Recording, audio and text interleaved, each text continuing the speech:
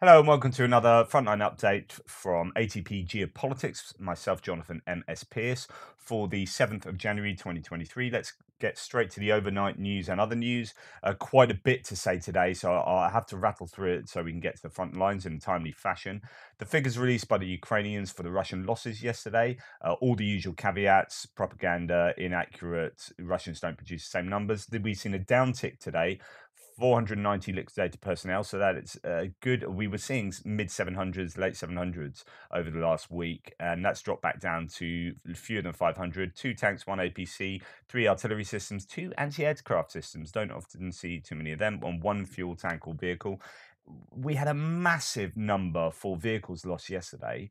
Huge losses in tanks, APCs, and vehicles, and actually quite high artillery systems losses and MLRS over the last few days. That's gone right back down to a negligible number. So I don't know what that represents. It could have been just a whole bunch of figures for yesterday that are accumulated over several days, and they just happened to hit on one day, or whether that was actually the losses that took place the day before. I don't know. On the flip side, here's some footage. So we had 2 days in a row where the Ukrainians shot down Su-25 or fixed-wing aircraft and Ka-52 attack helicopter. So two of each were lost. The Russians have shot down a Ukrainian Su-25 over Bakhmut, and here's the footage. I'll take off the sound because music comes on. I might get a copyright infringement. So you see it fall over Bakhmut after it's been hit apparently by Manpad. And then there's drone footage of it burning in the midst of Bakhmut. So there you have it.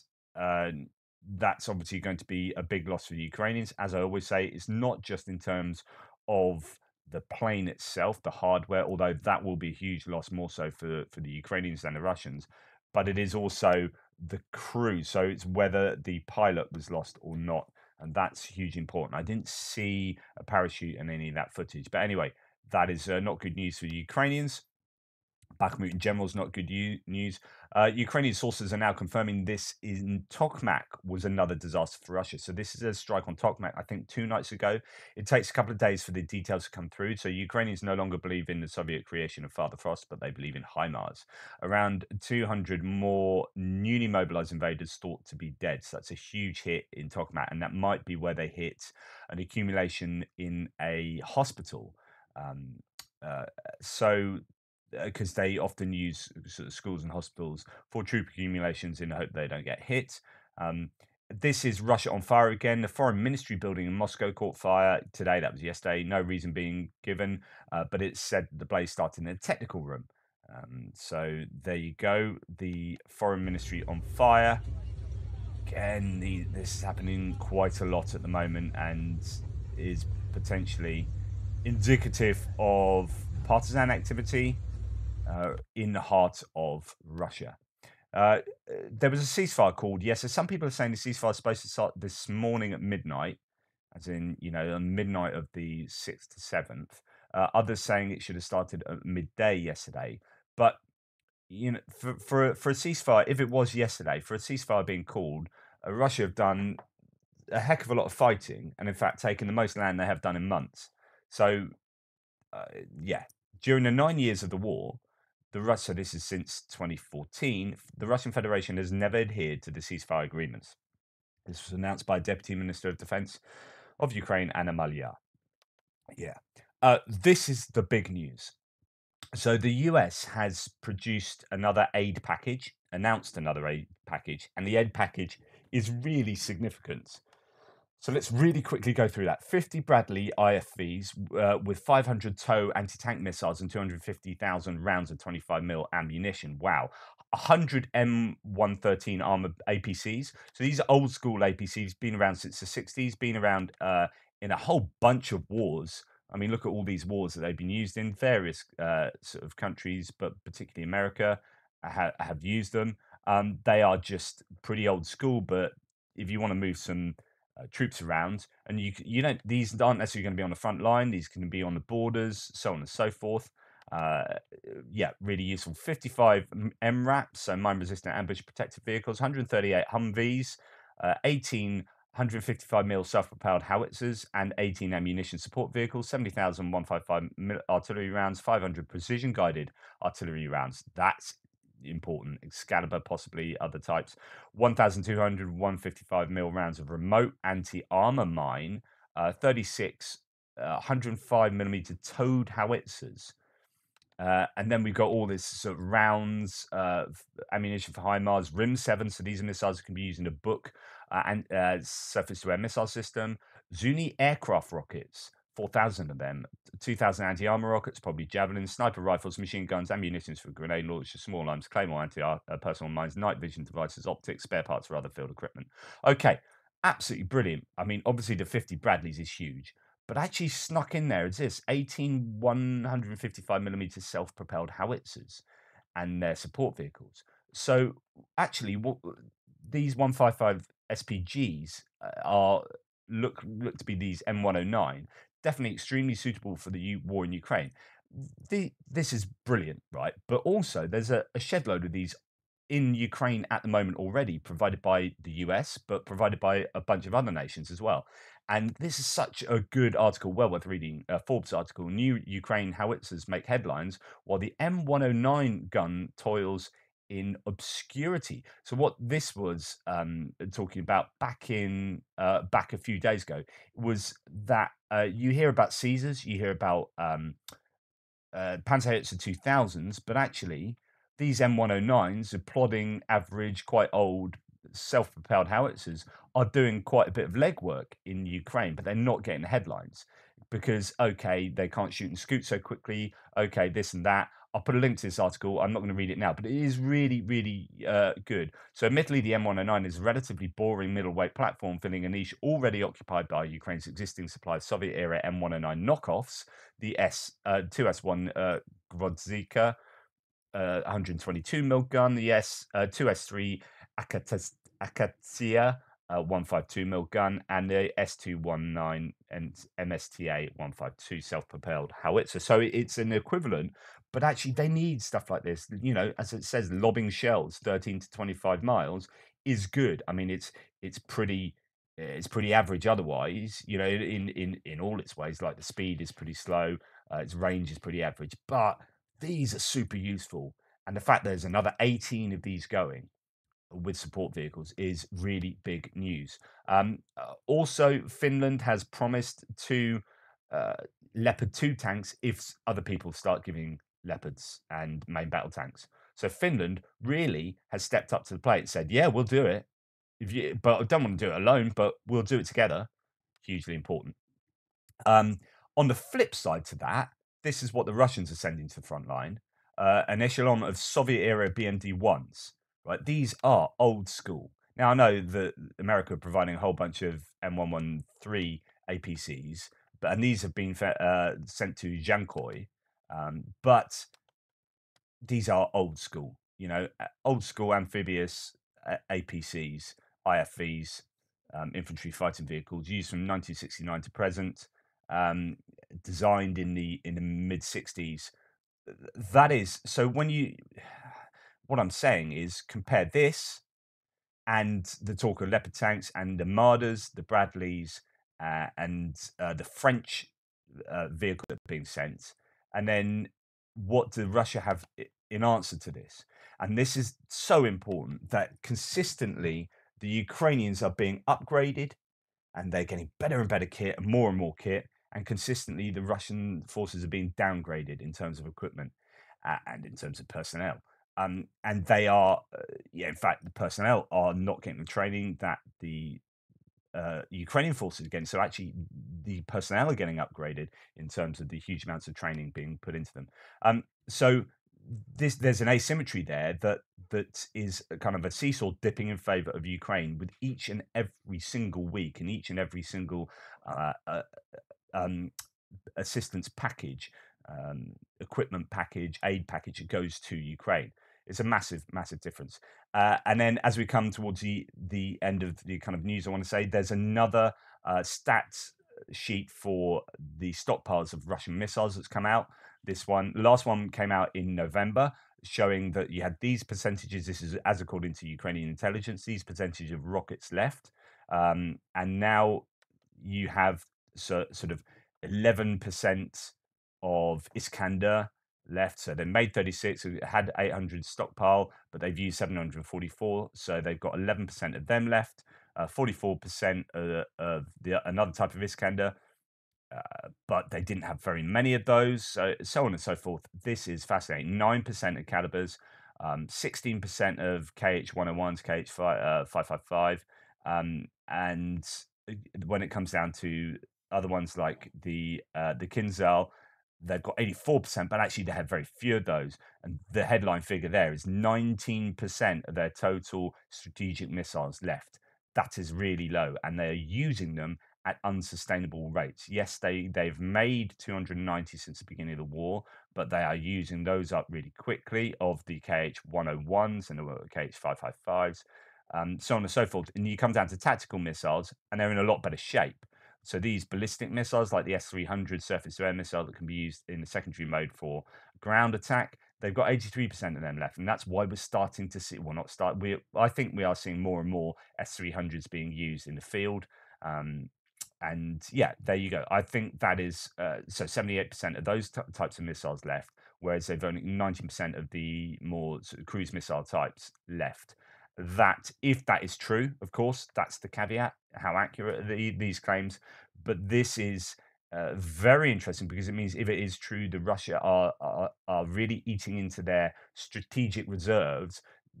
That would mean they would just, if they went to war with NATO proper, they would have nothing left in the tank to use. Their stockpiles would be depleted, and they really are worryingly low on these sorts of missiles. They would be sort of wiped out pretty quickly, the Russians, if they went to proper war.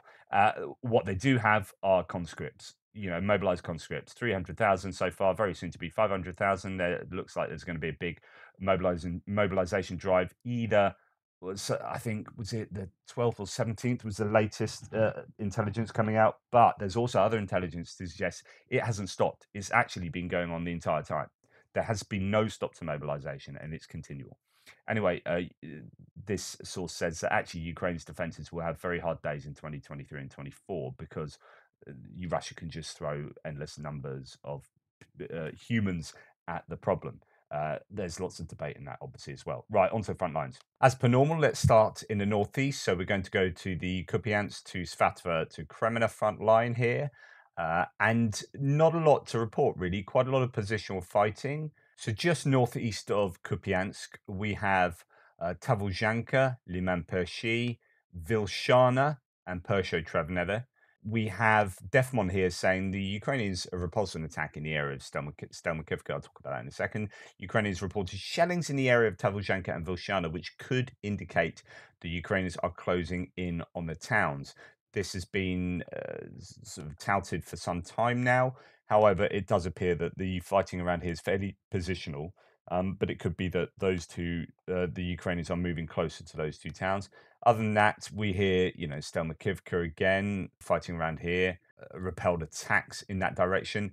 The Russians claim that the Ukrainians had a failed attack on Kuzmivka. We heard previously there's nighttime attacks happening in the Kuzmivka area, as the Ukrainians are using sort of slightly different tactics, maybe than the normal kind of positional artillery based fighting that we see around here quite a lot. And Makivka, as we come further down south, we have Makivka here. So we set up the logistics layer on the map. We see that the R66 or P66 highway coming down here is super important, obviously, for the Ukrainians in breaking that line between Svatovo and Kreminna. Well, Makivka, there's a lot of fighting around there. Ploshchanka and Chervonopopivka again, but nothing too much to report. No report says last 24 hours we saw a lot of videos appear from the Dubrova area west of Kreminna. So let's wait out the news that the Ukrainians are gradually moving forward, he thinks there. And Makivka Ploshchanka, I will get to that. I sort of jumped the gun there. Kreminna, the Ukrainians repulsed attacks around Makivka and Ploshchanka. Shellings reported in the area of Dubrova and Kuzmyrna. This most likely means the Ukrainians are close to those settlements.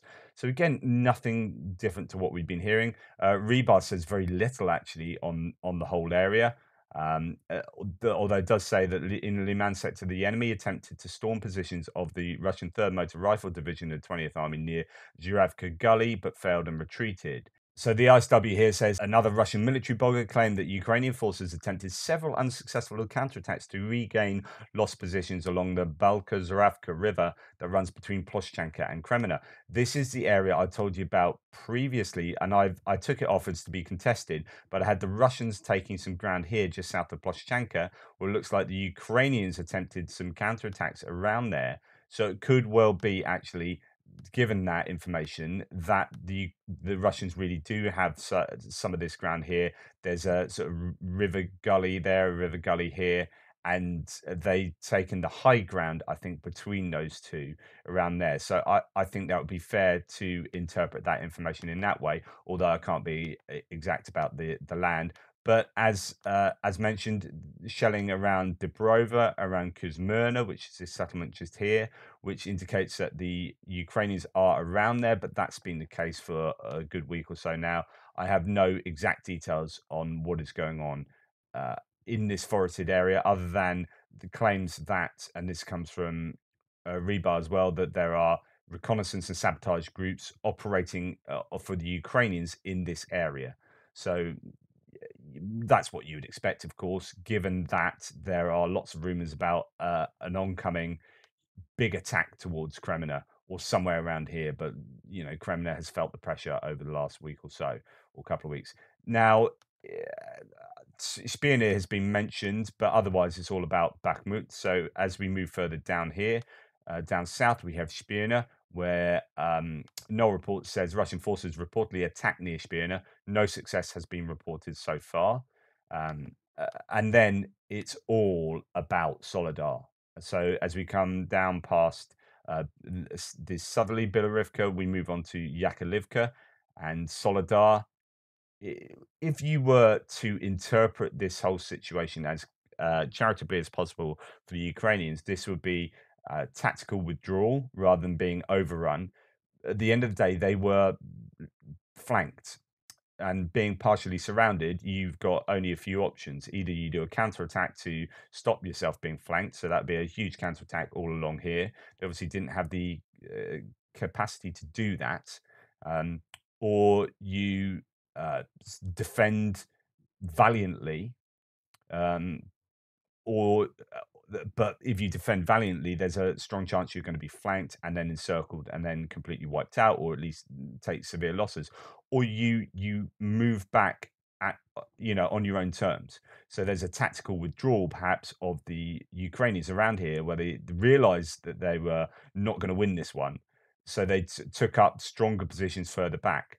However, it's not looking good in Soledar. There's absolutely no doubt about that. So this day, supposedly, of ceasefire, we saw the Russians make some pretty significant gains. As you can see, I don't know if you remember the map from yesterday, but the Russians have made some gains just to the west of Yakovlivka, moving towards this railway line that goes sort of north-south, past, actually connects to salt mines and goes past Soledar up to Krasnopolivka. So there's this move towards Krasnopolivka, Rozdilivka, and Vesely up here, as they are trying to do this larger encirclement of Bakhmut, but also use that as a launch pad to further movement north and perhaps west. So obviously cutting off this rail line and the road behind it will be super important for the Russians. There have been so much talk about what's been going on in Soledar for the last sort of 24 hours. Um, there have been a lot of movements in. I mean, this is War Gonzo's map showing that this is actually, I think, partly a tourist area, but also is the salt mine connecting to uh, passages below the ground here. Now, there are passages elsewhere, entrances and exits elsewhere, sort of, I believe here and up here. Uh, there's talk of a lot of ammunition and supplies stored under there, and there's obviously a very real threat that the Russians now have control over some of these exits to the mine system, and they could get hold of that equipment, which would be a big loss for the Ukrainians and a big boon for the Russians. So that's a real challenge for the Ukrainians.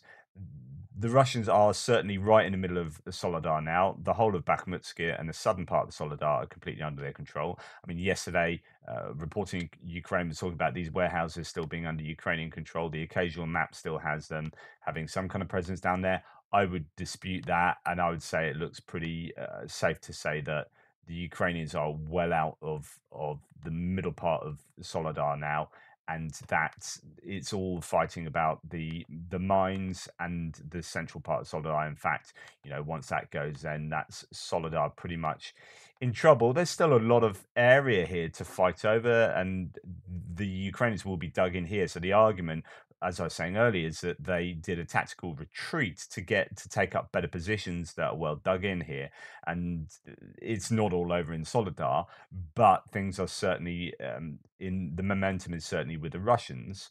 Um, there is video evidence to suggest that they're doing well. There, video from Wagner PMC fighters from the built-up area of Soledar, which is currently being stormed by the musicians. So says Rebar, actually quoting from Milinfo Live. It's too early to claim control of the city, according to the fighters. It's too early, but they are pretty confident. And Rebar, says actually not an awful lot on Soledar, considering they could.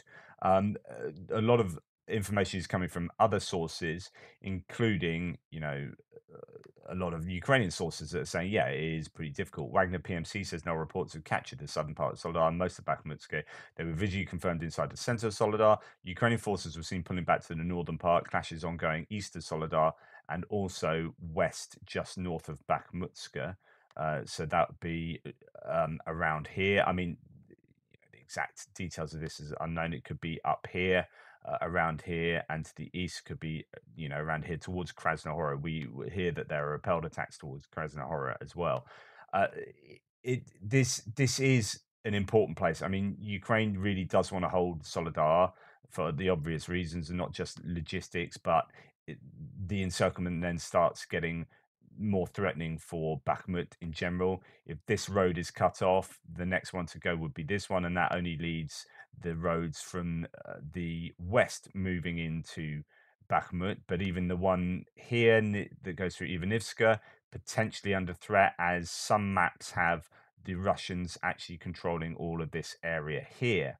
And if that's the case, then that road is certainly under threat. I mean, as far as I understand, there's quite a lot of artillery action around there anyway. So it is looking um, pretty dubious for the Ukrainians, certainly up in the northern areas here. And I'm sure there'll be lots of news coming out today about it. The most positive thing I've seen is journalist Yuri Butasov sends a message this morning from the salt mine in Soledar, where a group of PMC Wagner mercenaries reportedly broke into yesterday. Apparently, the Ukrainians counterattacked overnight. He mentioned the newly created 46th Brigade now defends the city. What you might see is that because the Ukrainians don't want this to be a big PR loss, you might see a whole load of stuff being poured into Soledar and a really big counterattack taking place so that this doesn't become a big PR win, but also a tactical win for the PMC in the area. Prigozhin, who's in charge of Wagner PMC, is being really big on selling this as a huge uh, Wagner victory or in the making, as in this is Wagner, not the Russian, uh, ordinary forces. However, we are aware that there are airborne divisions. There are actually other people operating for the Russian forces in the area as well. The ISW pretty much says exactly what I've been saying there. One military blogger claimed that Russian troops advanced near as far as Krasnopilia, which is 4 kilometers northwest of Soledar, and the Ukrainian grouping in Bakhmut is under threat of encirclement as well. If we come down from Soledar and look to Bakhmut, fighting, I think, in Pidorodny on the outskirts there, and claims from Rebar that and others that there's a lot of pressure on the east here. Uh, I still think Ukrainians hold the waste sorting plant, although Deep State has that, which is a pro-Ukrainian source, has that under Ukrainian control on their map. But just judging from what Rybar said yesterday, I think that's still in Ukrainian hands. But there is pressure from the east. And Opitny, a bit of a change there. I think Ukrainians have actually lost some territory in Opitny as well, as according to most maps, that seems to be where the Russian lines go. So that means that the Ukrainians around there are again under a lot of pressure. So it seems like the pressure is, all over the shop in terms of Bakhmut. However, Defmon says, as an example, that things are somewhat more stable south, and that could mean Klishivka, Kodimivka, and places around there because all of the pressure seems to be applied to the north. So I don't know whether some of the forces have been moved to the north opportunistically as the Russians realize that they have got some momentum gathered in Soledar. So we see, I've changed the map, slight gains here for the Russians between Opitny and Klishchivka, but Klishchivka appears to be repelled Russian attacks again, so a bit of stasis there. A bit of movement for the Russians here, as you can see in my map. I'll change the Ukrainian lines later, just to the northwest of Kupiansk-Svatiove-Kreminna, but again, repelled attacks around there, so on and so forth. The ISW says the Ukrainian State Border Guard Service emphasized that Ukrainian forces neutralized a Russian grenade launch point in the Bakhmut direction to prevent preparations for another Russian counterattack in the area, but no specifics about that. Other than that, it's just the normal sort of repelled attacks, so on and so forth. And Rebar saying exactly what I've told you already. And Defmon say, I've not seen any signs of any major movement in this direction in the last few days. As Klishivka and Kurdyivka, it's possible that they're using most assets in the Soledar area. So there we go. We'll move on to further down south, but it is going to be all about Bakhmut in the next week. I can guarantee that. And going forward, this is certainly the main point of contention, really up and down the entire front line. So when we come down to look at Avdivka, there's just not a lot to report. Repulse attacks in Pervomaisky is pretty much all I understand that's happened around there. Defmon says, out of interest, the Ukrainians repulsed attacks around Pervomaisky, Mayorsk, and Pobieda. It's possible we'll see increased activity in this area soon. The Russians have sent support to the LDNR units in the area. Rebar says pretty much usual. Russian servicemen continue to squeeze the enemy from the center of the western outskirts of Marinka.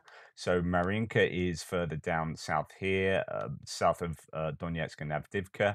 And they say, again, they're pushing the Ukrainians out from the center to the western outskirts. They've been saying that for weeks, and there appears to be no change. Now, just a point of interest here. So this is the ISW saying the Donetsk People's Republic DNR People's Militia posted graphic video footage reportedly of the aftermath of an attack by the DNR 5th Brigade on a Ukrainian grouping in Marinka.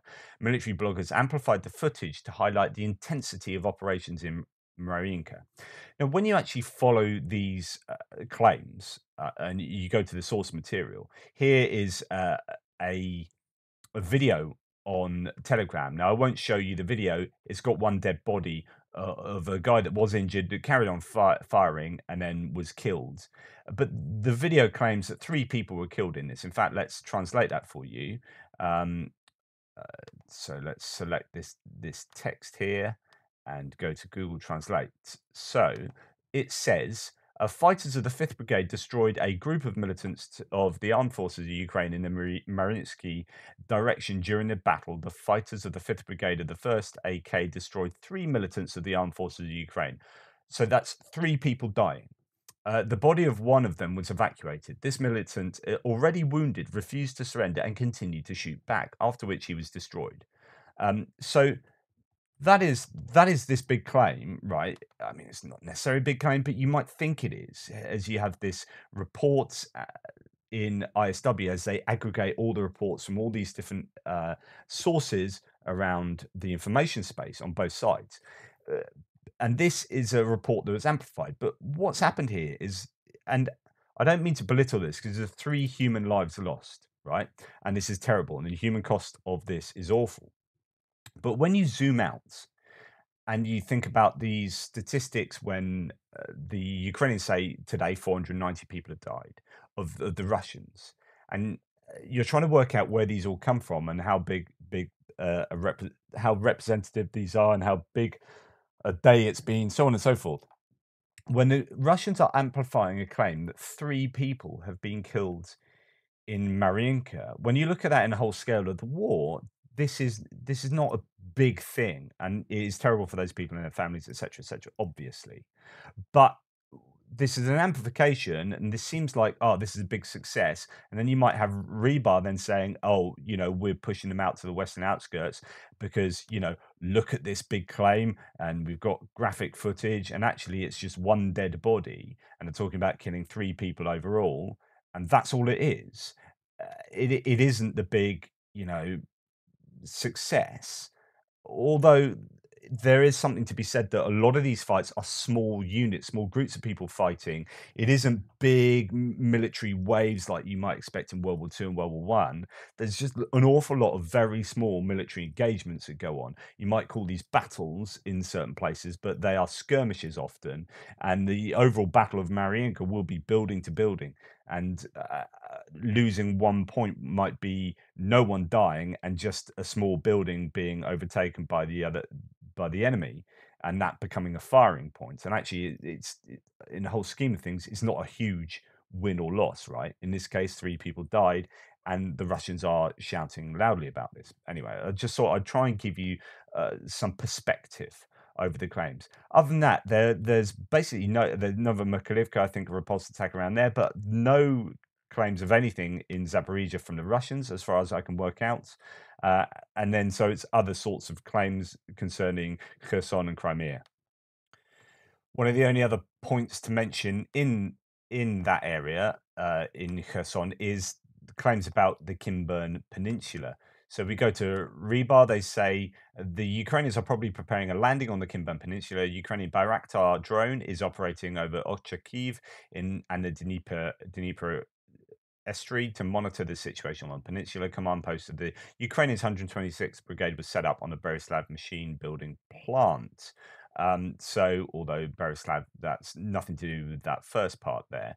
Let's just concentrate on that first part. The ISW report says Russian sources, that would be Rebar, claim that Russian forces conducted operations, the Ukrainian forces conducted operations on the Kimburn Spit in Mykolaiv Oblast and hold positions on the island in the Dnieper River in Kherson Oblast on January the 6th, on that island being the Veliki Potemkin Island.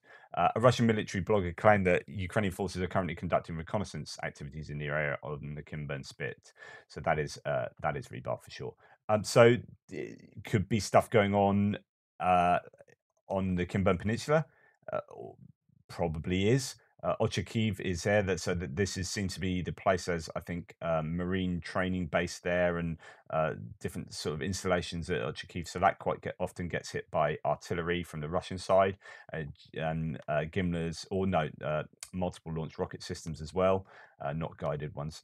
But there you've got this small island in the river estuary, in the sort of delta area of the Dnieper, which has been the site of fighting between the Ukrainians and the Russians. The Ukrainians flew a flag from there the other day, and I'm not sure it's got particular strategic or tactical advantage at all.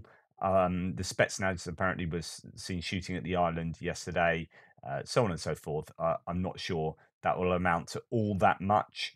So I don't want to be so biased that I am just painting this in a delightful Ukrainian way, but realistically, I think yes, it's going bad for the Ukrainians in Bakhmut, but that's not the end of the world, because I just can't see the Russians doing anything significant going forward. I just don't think they have the capacity to remotely, well, they can't win the war, but even to win certain areas in a long-term sustainable way. Anyway, that's my opinion. Disagree if you like, but please substantiate your claims. Uh, I'll try and get out a Ukraine War Update extra video today. It is difficult on a Saturday, but thank you for your support. Please like, subscribe, and share. Toodle pips.